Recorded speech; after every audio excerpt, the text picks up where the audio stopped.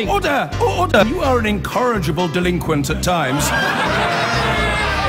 Behave yourself, man!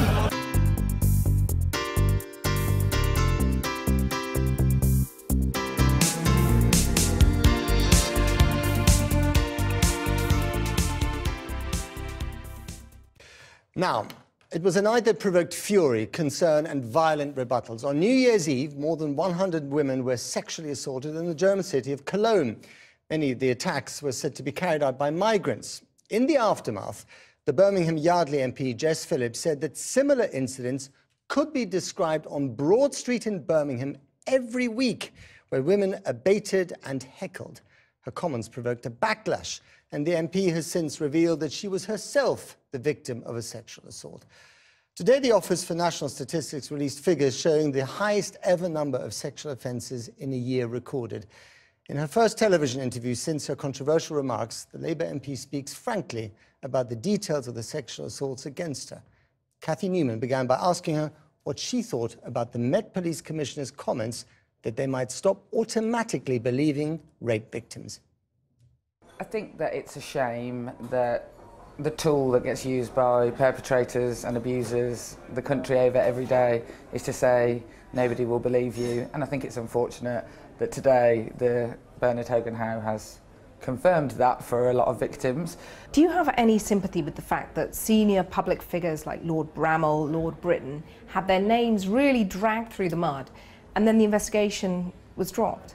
We believe in innocent till proven guilty in this country, but there is no other crime where we wouldn't instantly believe the person coming forward. If a little old lady got mugged on the street, we wouldn't assume she was lying until it was proven that she wasn't lying. We would believe her, we would take the evidence and investigate, and that's what has to be the case. And of course you've got your own personal experience of being a victim of sexual assault and not being believed. Tell us about that.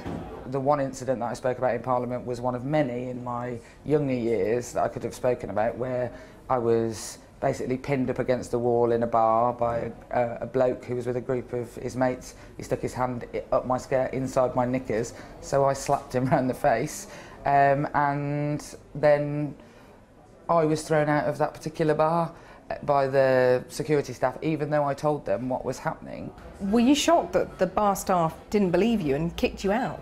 I was incensed, but no, I wasn't shocked. We get used to it. Throughout my childhood, there's been lots of incidents where men have pulled up in cars, asked me to get in, and masturbated in front of me. I remember at school walking down the driveway of my school and a man standing in the park just exposing himself to me and all the girls at school. It becomes part of something you shrug off. I don't feel like a victim. I don't feel now it's affected my life and I can't carry on. Obviously, I'm carrying on perfectly well. But I do think that we've got to stop shrugging it off. We've got to start reporting it. And we will never, ever start reporting it until we are believed when we actually report it.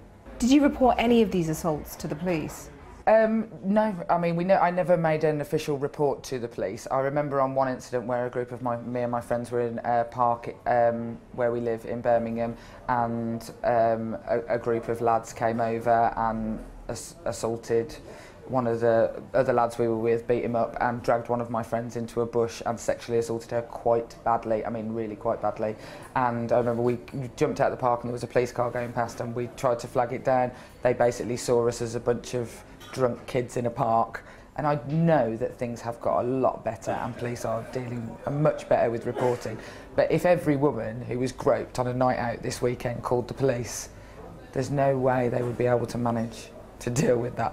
What do you say to people who say that by getting drunk, women are compromising their safety? What I say is, are men compromising their own safety by drinking too much? And the answer, of course, is no. We repeatedly blame the victim. It's like, don't go out late at night, don't go, always work in pairs, don't go get in a taxi unless it's marked. What I would like to say to the men and boys of the world is don't rape and sexually assault women. You've been talking about the number of women who have experienced what you've experienced.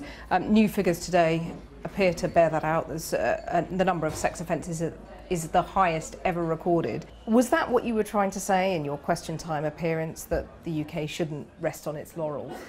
That is exactly what I'm trying to say, is that every weekend in the UK there will be hundreds and hundreds of people who are sexually assaulted, and we shouldn't think that this is somehow something that's being perpetrated by another group of people.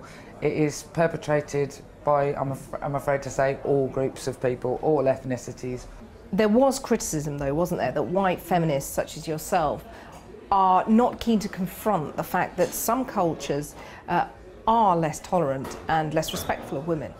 I can see why people would have laid that criticism against me. However, I think that what I will not let happen is for the far right to use the exploitation of vulnerable girls in this country and what happened in Cologne for their own ends, when they've done absolutely nothing about sexual violence and the culture of sexual assault until it fits their purpose. There was quite a backlash against what you said on Question Time. Did that surprise you? On reflection, in hindsight, I can see why people were annoyed and why there is a lot of backlash. But I think that it's surprising that we are sort of dehumanised as politicians, and that, you know, every single word you say you have to be really, really careful of. I think that what I find unusual about it is the backlash is what turns politicians into line-driven automatons, and I will always be wary in my life going forward of the things that I say. And sometimes some people will say, well, that's a good thing, you learn a lesson, and I can take that. But eventually I will come out here and tell you what my party wants you to tell me, or tell you the thing that I want to say, regardless of the question that you've asked. I will eventually get there, I'm sure. So you can see yourself adopting a bit of self-censorship? It's very, very tiring to deal with lots of people shouting at you and screaming at you. It becomes, it's not a great hardship. No one cries for the slightly upset MP. It's not, you know, it's not comparable to anyone with real trauma. It is tiring. Jess Phillips speaking to Cathy.